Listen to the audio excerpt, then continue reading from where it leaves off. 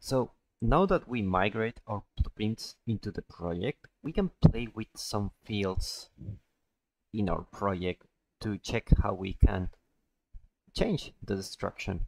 So if we go to edit plugins and we type field, we will have this field system.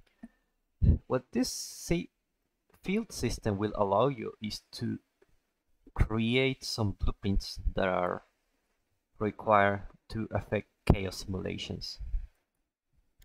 So what we import was these blueprints, and what they do essentially is to, let me move this one here.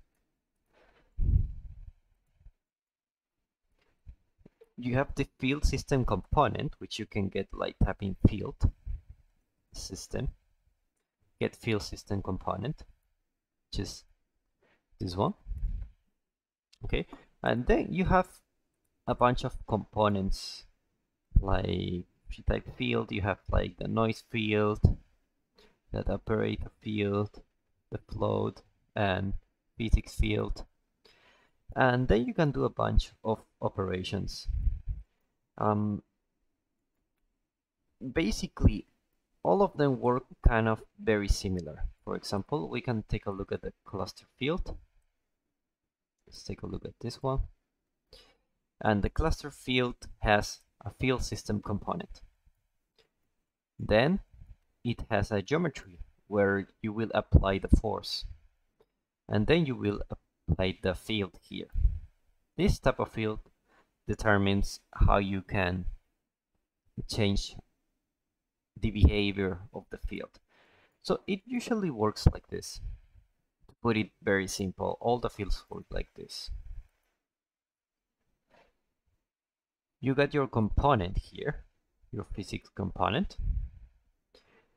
Then you got a shape. It can be a sphere, it can be a cube. This will be the area of which happen the field. It can be apply a force to destroy something, can be an anchor, can be to sleep the fields. Basically, this area will affect the chunks of your destruction. And then you have force, which will be applied in this area. This or force or field, this field can be anything. So we're gonna go through all these fields one by one so that we can have a look at what we can use. You can create yours by hand just by looking at those.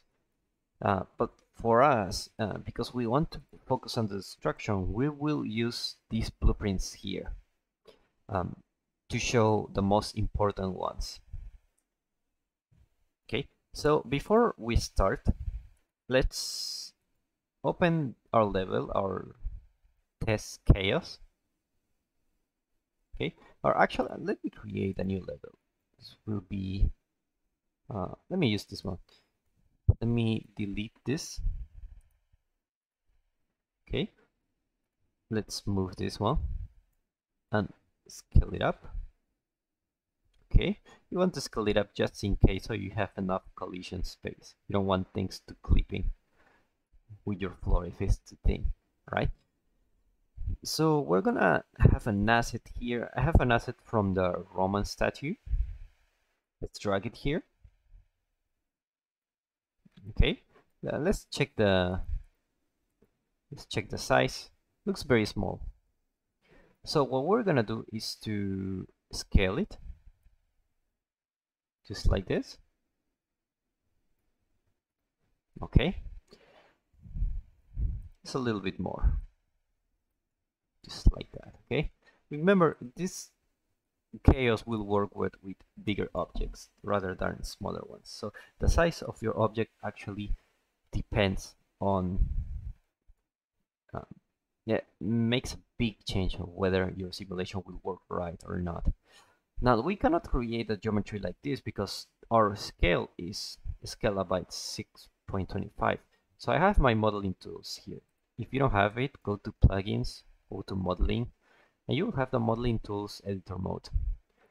What this will allow you is to have this menu here, and you can check our other classes for free, where you can check how you can use this.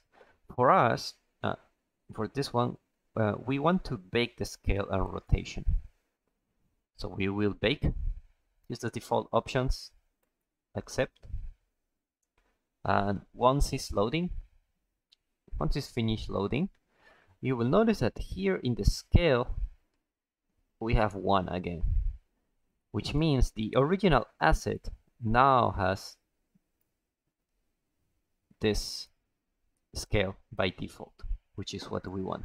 Okay, so let's call this, and let's call this gym.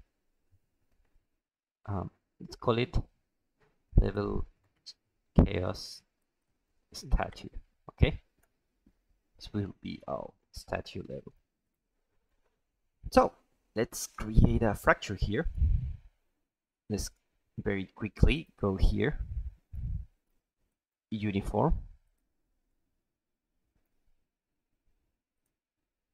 Let's create a new asset first. So let's go to mastering chaos, geometry collections. This will be our Roman statue. Yes. Okay, so now we go to uniform, fracture, can do a bunch of like maybe 40. Okay. And we can create another level, like for example, we can click around here and we can select all the contact bonds, which is basically the top. Okay, and we will fracture again for like, yeah, something like this. It should be okay, maybe 30, and then fracture. And this will allow us to have 2 levels here. So if we take a look at our asset, we can, let's go back to, let's go back here. So if we Shift E, we will explode the mesh. Okay, and if you Shift W, you will see that you have this area. Okay, if in one level you have this, okay, and if you want to explode another level, you will have this area, which is brilliant. Okay, so we have like the smaller pieces here and then bigger chunks here. So let's change the material by clicking Shift B. Okay, let's move it up. Let's play. Okay, and it works. So let's make this one work a little bit nicer very quickly. So we're gonna go to our collection. I'm gonna put level set. Okay, and we can actually put a mass here. Let's try to put a mass of 2300, so it can have some weight on it, and that's it. We don't need to change anything else. So if we play now,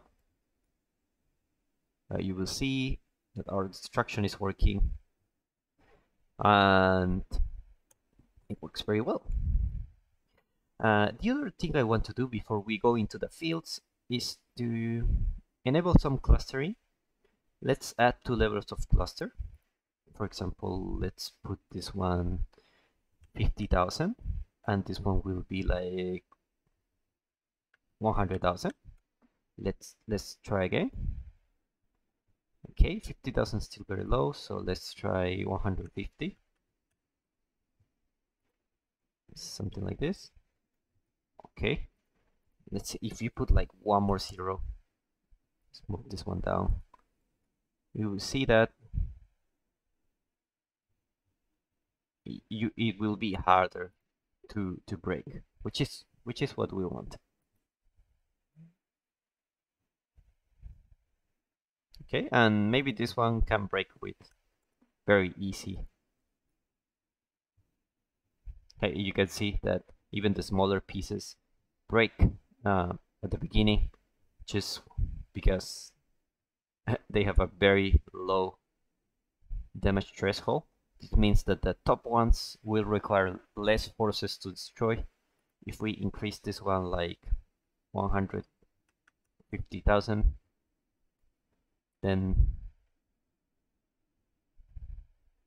now it will destroy when we go down. You can also use sizes specific to have different damage for different sizes. That could actually work too, but for us we will keep it like that to have more control. Okay, so now that we have our statue, we will play with our fields with this one, so that we can take a look at how you can use this to actually simulate. And the first one we're going to use is the anchor field. So this will end our preparation for the fields. I know it's been a little bit complicated, but it's gonna get easier now. Now that we actually have everything in place, we will be able to understand what this will do. So you will have a clear idea of all the blueprints and how you can use them in different situations. And also how you can create yours later if you want to create something specific